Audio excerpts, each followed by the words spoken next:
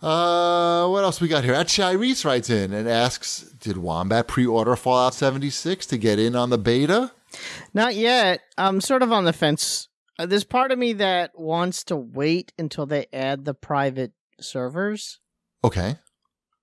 I may do that. Mm-hmm. But there's also a good chance that I'll just pre-order it and have it the day it comes out. I haven't decided yet. Okay, yeah, I mean, when it's this fall. Yeah, I have time. It's not like there's a hurry. I don't know if I need to be in the beta, though. Unless they do an open beta at some point, which they also might do. You don't want to be in the beta.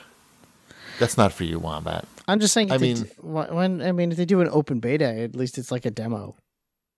But sometimes that sucks, though, because you wind up having to do this stuff again in the game. That is true. I mean, it's cool. It's good to do it because you have a podcast that I think it's also it's that also that I'm on the fence on how this game actually works and if I'm going to enjoy it scenario. Right. There are still some things I don't know that I haven't really been able to find a solid answer for.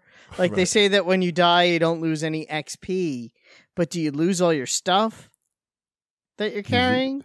You lose some virtual currency that's yet to be announced.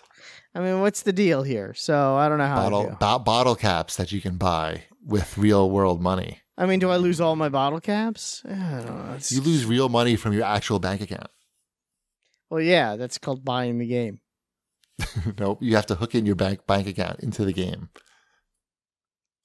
Maybe I could shoot an email to someone and get in on the beta without buying it. Just pre-order it anyway because you got to get your 20% off. I know, before my stupid thing ends in December. Yeah. Although I've been reading people are having issues getting their 20% off even if their thing isn't up yet.